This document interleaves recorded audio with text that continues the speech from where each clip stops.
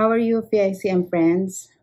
We are in the second Sunday after Epiphany, January 16, 2022. Today, we reflect on how we manifest God's love to others.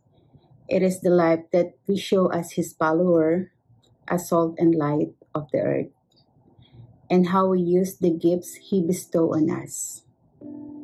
Let's prepare our hearts for worship.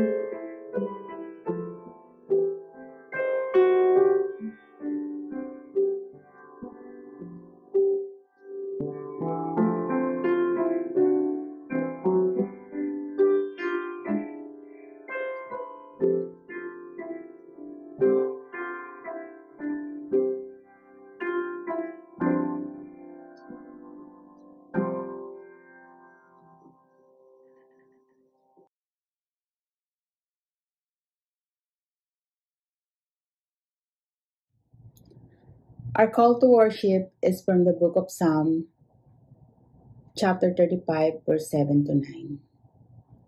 How precious is your steadfast love, O God.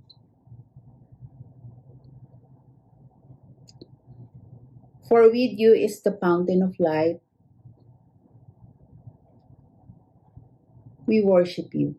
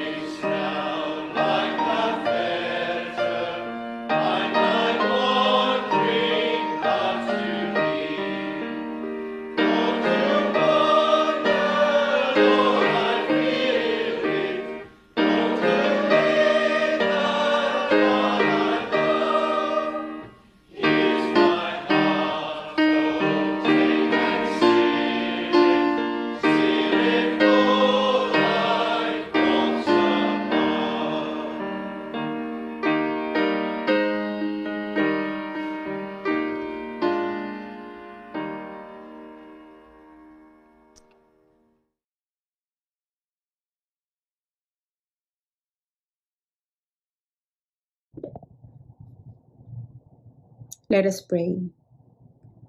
Our Heavenly Father, we are here today to give you praise, to give you thanks, to give you honor, and to put your name on high. Thank you, Lord, for this opportunity of worshiping your name. Thank you, Lord, for all the blessings that you had given to us in our everyday life. Thank you, Lord, for all the provision and the protection in our life. And as we gather this day, we ask you to clean our hearts and forgive us for all our sins. Bless each one of us, Lord, and answer all our prayer according to your divine will. Lord God, we pray to bless our pastor who's delivering your message today. Speak to us, Lord, and prepare our hearts and spirit to be changed according to your will. We ask you this in the name of our Lord and our Savior, Jesus Christ. Amen.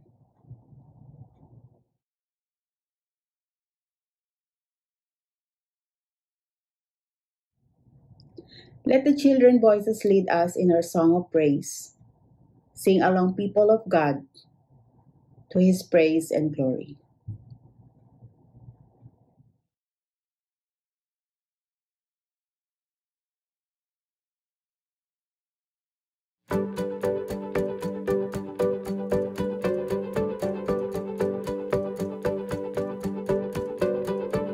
The world is searching for an answer, a ray of hope in a hopeless world.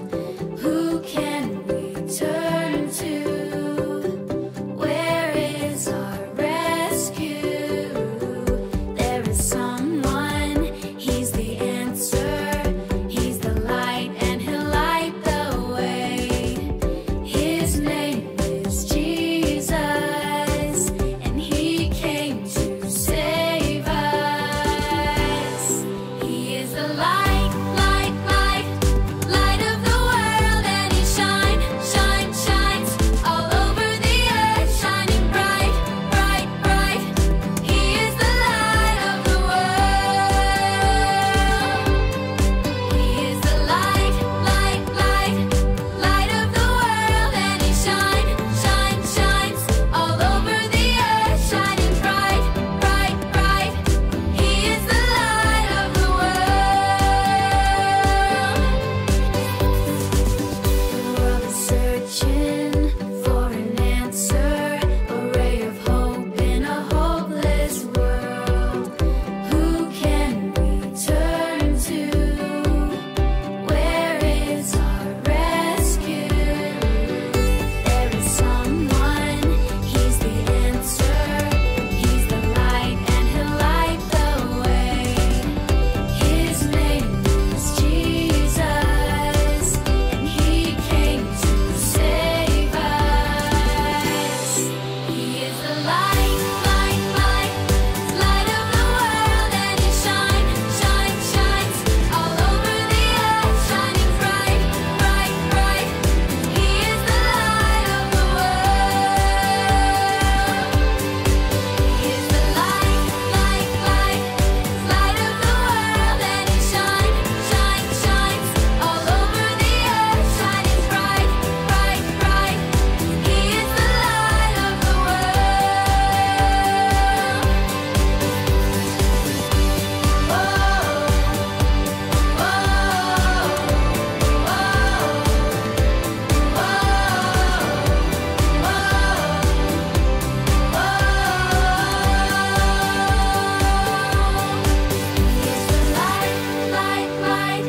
light of the world, and he shines all over the earth, shining bright, bright, bright.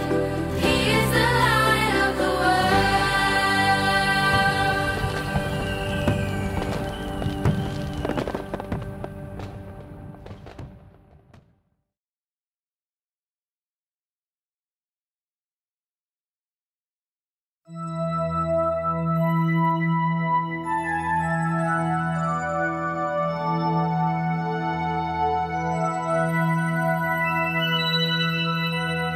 Jesus said, I am the light of the world.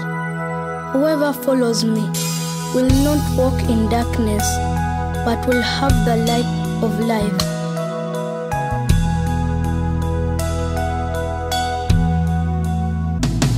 light of the world, you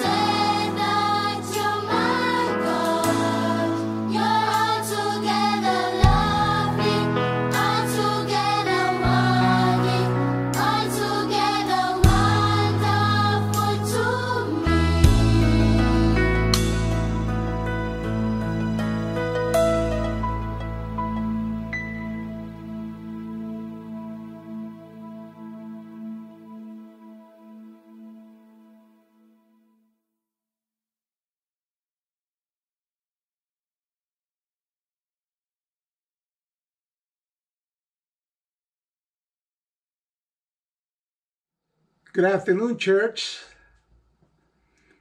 I'm glad to be bringing the message from God's Word to you this afternoon. But before we do that, and before we start meditating on God's Word, let's bow our heads in prayer. Our Father, please guide us in the study of your Word. I invoke the presence of the Holy Spirit wherever everyone may be, Lord. I pray now for open minds and ears to listen and learn. May the word I speak be those you want spoken. May the words we hear be those you want heard. May we live to your glory. Amen. The title of my message this afternoon is The Light of the World. The men of a certain Indian tribe rise early morning to perform an ancient ceremony that they believe causes the sun to come up. They believe that if they fail to perform this ritual, they would cause the world into complete darkness. They have never dared to skip a day just to find out if what they believe was true. The risk for them was too great. It is true that without sunlight, life on this planet would quickly cease to exist. No plants would grow, the temperature would rapidly drop, and in just a short time, we would all be dead. As vital as sunlight is to our physical existence, there is a light that is even more vital to our spiritual existence. It is the light that the Apostle John describes in John chapter 1 verse 9 that says, "The true light that gives light to everyone was coming into the world."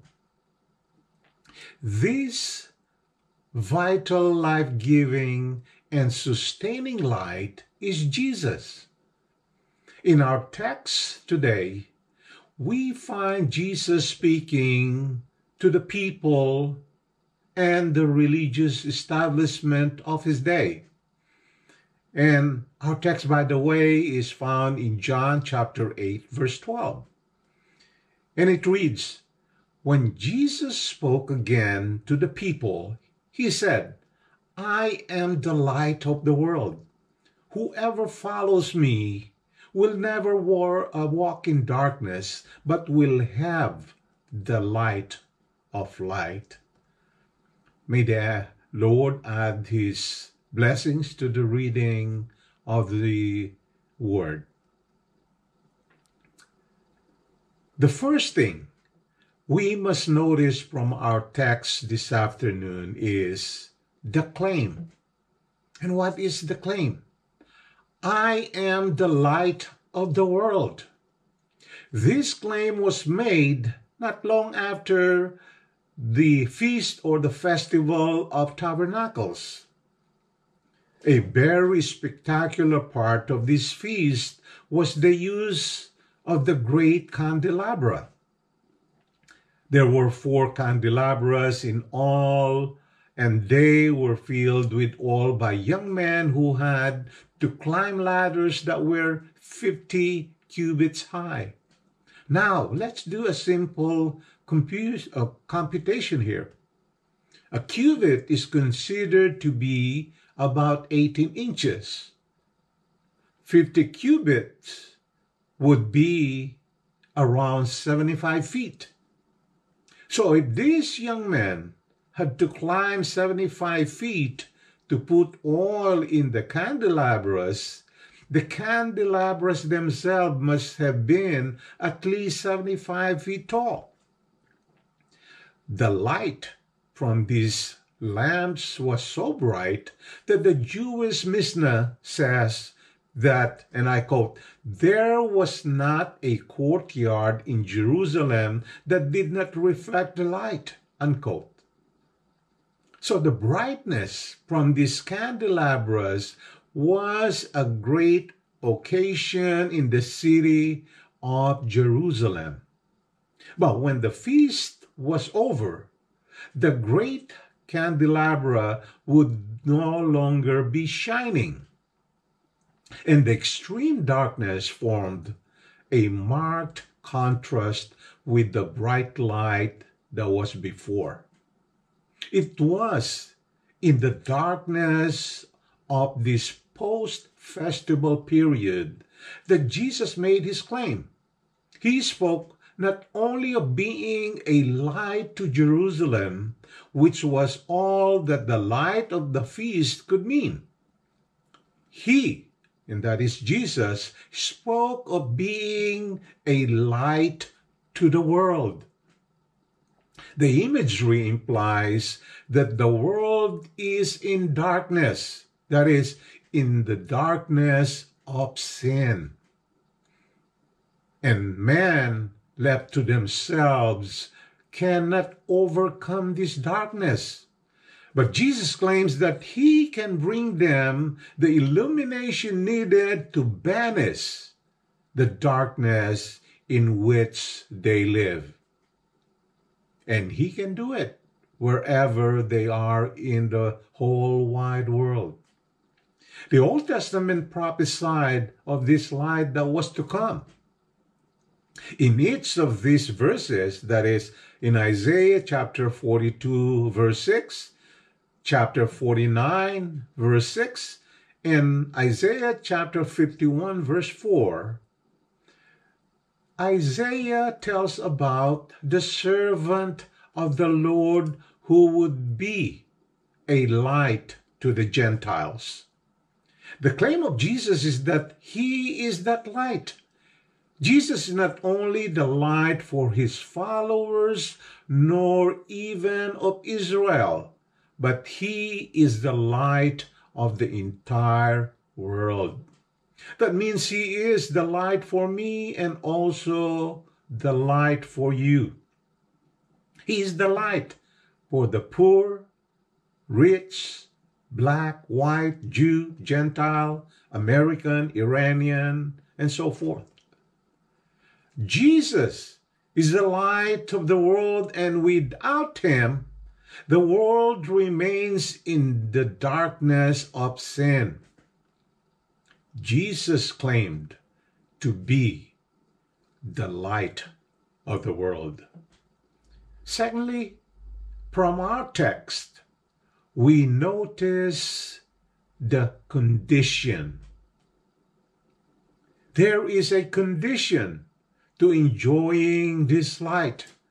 Jesus says, whoever follows me will never walk in darkness, but will have the light of life. And so people are expected to react to the light. And we find that there are two basic reactions to the light. One reaction is to hide from the light. If you've ever been sitting in a darkened room for a couple hours and then someone turns on the lights, your first reaction is to cover your eyes. The light is too much for your eyes to take. You've been in the dark so long that it is hard to adjust to the brightness. In J.R.R. Tolkien's book, The Hobbit, he tells of a creature named Gollum who lived far below the surface of the earth in the caves of goblins. It hadn't always been that way.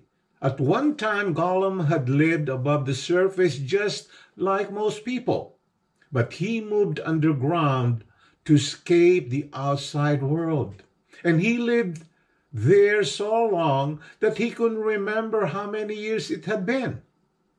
In fact, he couldn't remember any place else ever. He became so accustomed to the darkness that it became his friend. He grew to be repulsed by the thought of light and of goodness and laughter. You know, many of us become like this creature Gollum.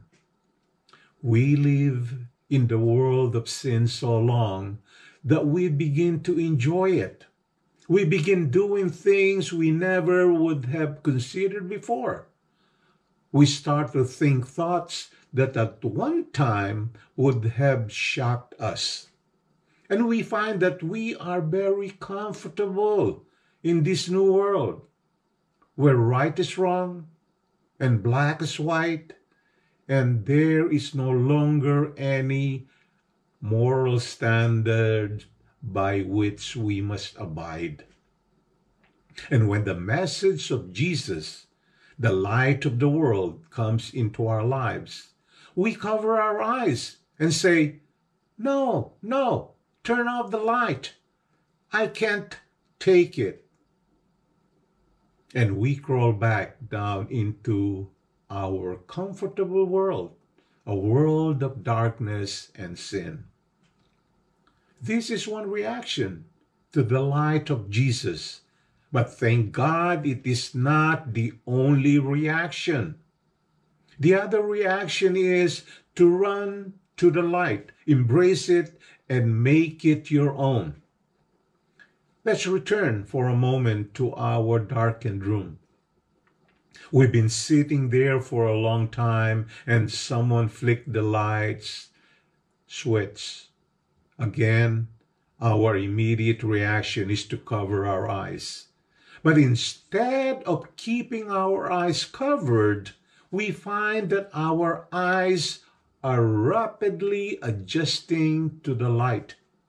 And in a short time, we find comfort in the light. It helps us to see what we are doing. It gives us warmth. It shows us how to get from here to there. And after we've grown accustomed to the light, we find that we no longer desire the darkness.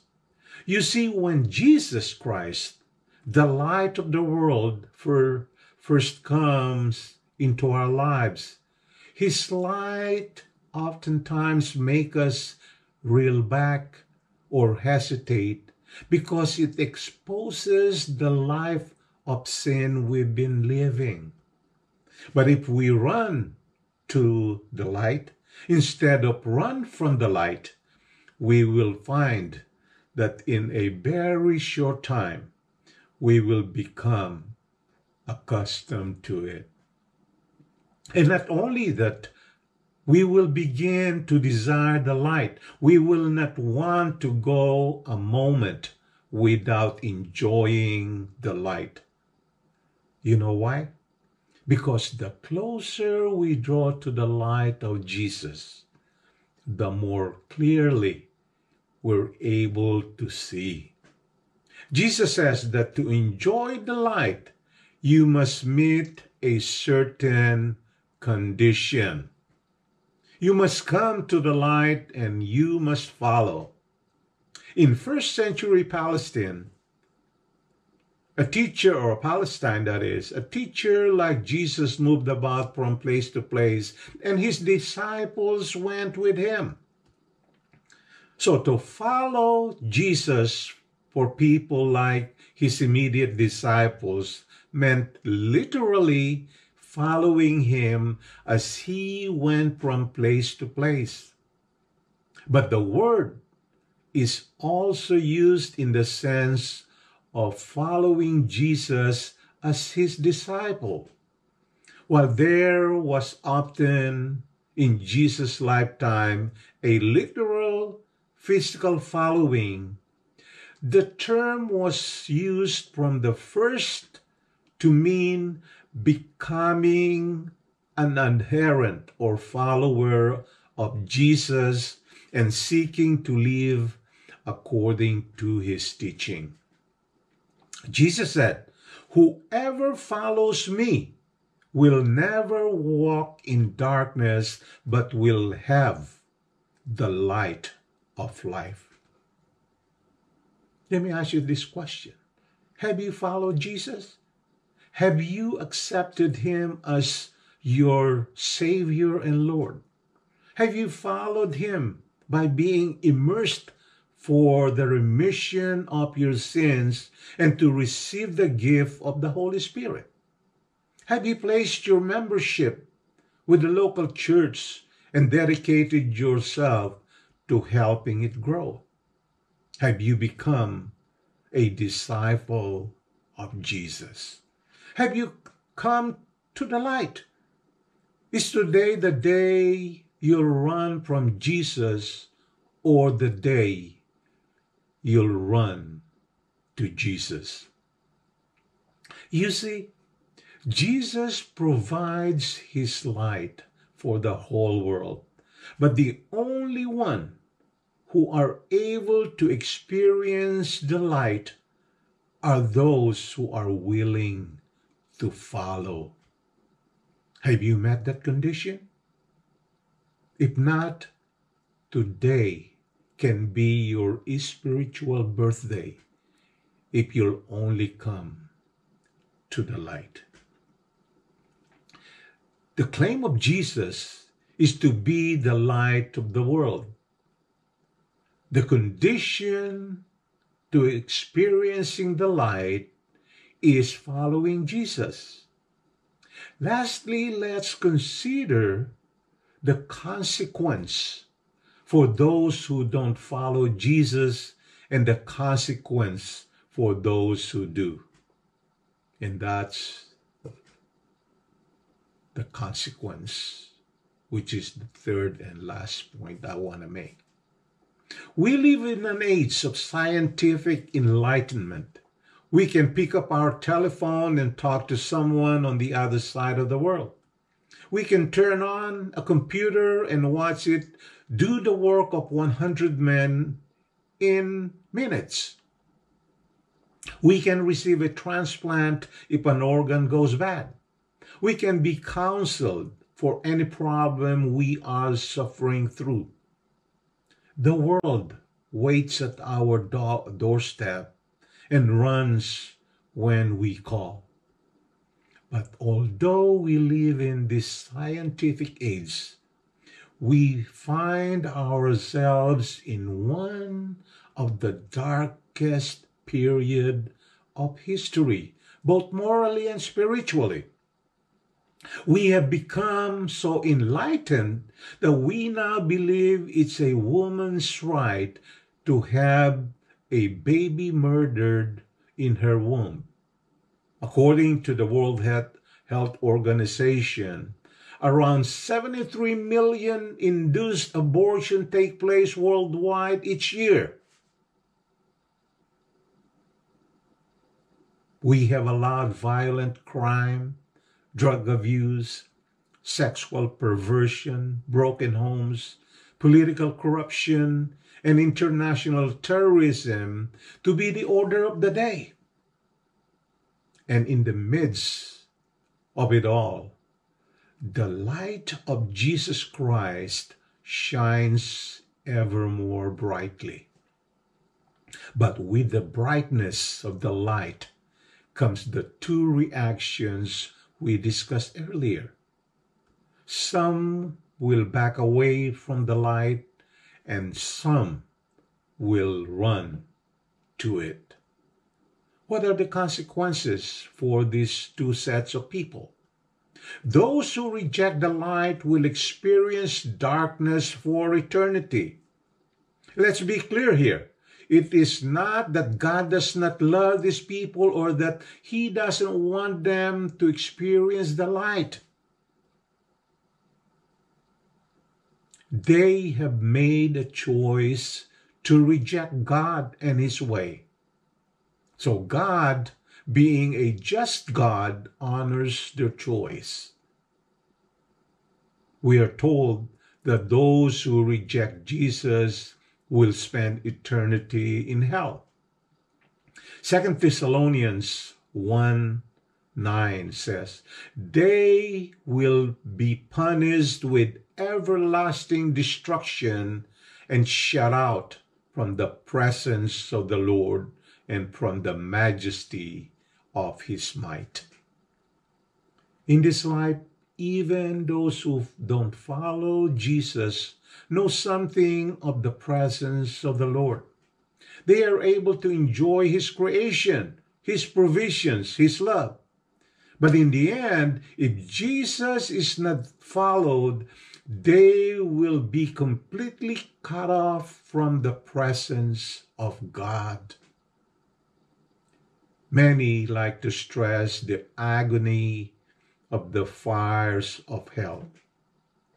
But fire is nothing compared with the thought of being eternally separated from Almighty God. Again, Paul says in 2 Thessalonians 1:9 that those who reject Christ will be shut out from the presence of the Lord and from the majesty of his power. You see, when we reject the light of Christ, we reject God's presence. We're saying to God that we want nothing to do with him. And if we make the decision to reject him now, we are making an eternal decision to reject him forever. Now for the positive side. Those who follow the light will always have the light. As certainly as there is an eternity of separation from God for those who don't want him, there is an eternity of communion for those who accept him. The unity we now experience with God is but a shadow of the personal relationship we will have with him in eternity. Jesus describes us as possessing the light of life. That is the life that comes from God, the life that is experienced by following God. It is the life that is God. If you are a Christian, you are already experiencing the light of Christ, but you are still living in a very dark world. The day is coming when there will be no more darkness for you, and all you will know is the pure light of being in the presence of God. That is something we Christians must focus and look forward to. In closing, there was a story about a woman named Rose Crawford who had been blind for 50 years. I just can't believe it, she gasped as the doctor lifted the bandages from her eyes after her recovery from a delicate surgery in Ontario, Canada hospital. She wept for joy when, for the first time in her life, a dazzling and beautiful world of form and color greeted her eyes that now was able to see. The amazing thing about the story, however, is that 20 years of her blindness had been unnecessary. She didn't know that surgical techniques had been developed and that an operation could have restored her vision at age 30.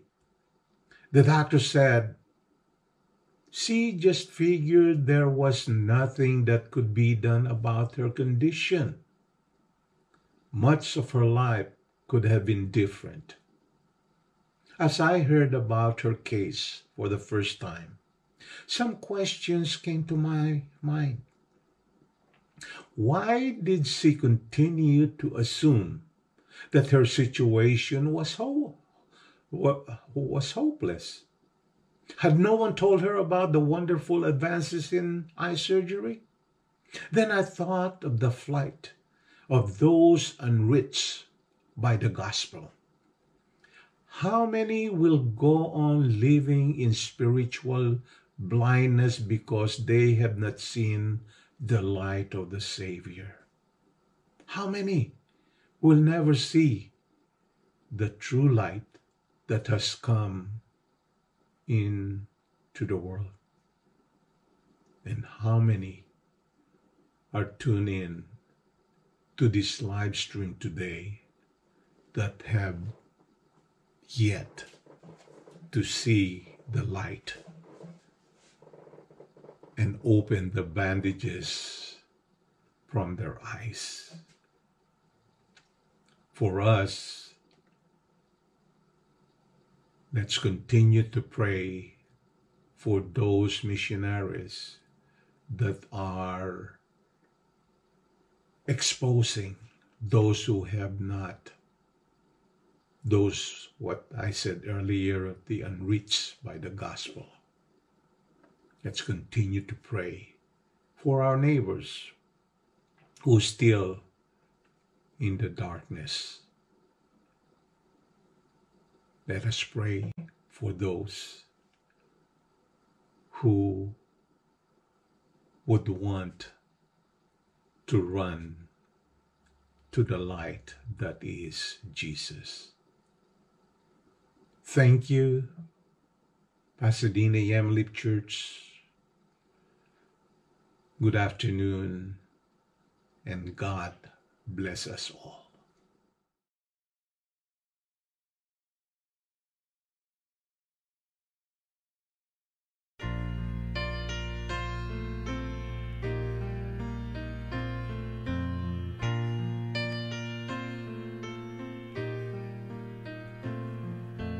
I will come to you in the silence. I will lift you from all your fear. You will hear my voice. I claim you as my choice. Be still and know I am here.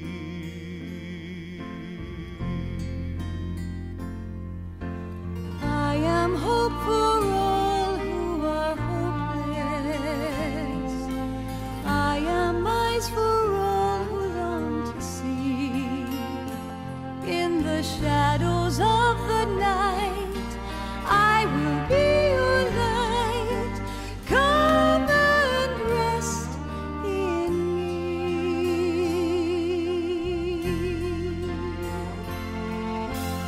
Do not be afraid, I am with you. I have called you each by name. Come and follow me, I will bring you home. I love you and you are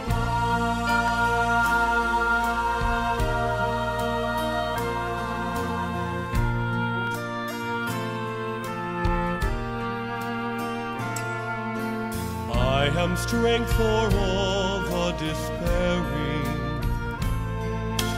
healing for the ones who dwell in shame. All the blind will see, the lame will all run free, and all will know my name.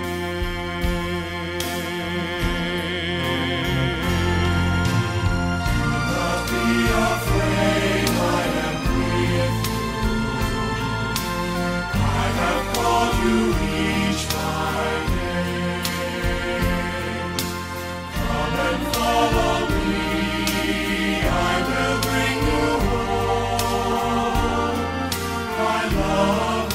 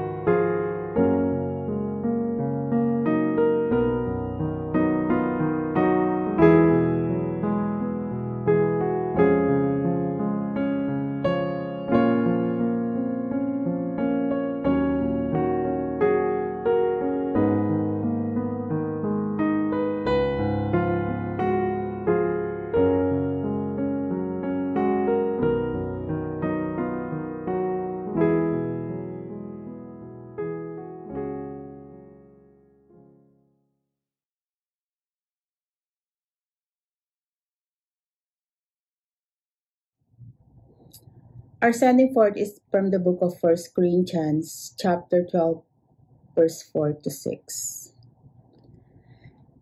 Now there are varieties of gifts, and there are varieties of activities. Who activates all of them in everyone?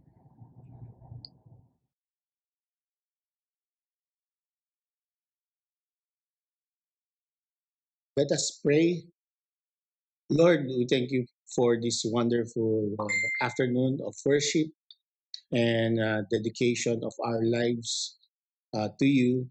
We thank you, Lord, for everything that you have done to us, the local conference as well that we just where we just participated with the officers, our annual reports. We thank you, Lord, for providing us wisdom, and also as we look forward to a new future, to this year. We pray that you'll provide us strength and continued guidance as we share your word to other people. Thank you for the word that was delivered by Pastor Oscar. May we be able to apply this to our lives and continue with our daily ministry with our family, with our friends, and with our work. We thank you, and as we end our worship service with benediction. May you guide us and always provide us strength and wisdom from the Holy Spirit. Now, to Him who is able to keep you from falling, to present you without fault and with great joy, to the only God, our Savior, Jesus Christ, be glory, majesty, dominion, and authority before all time, now and forevermore. Amen.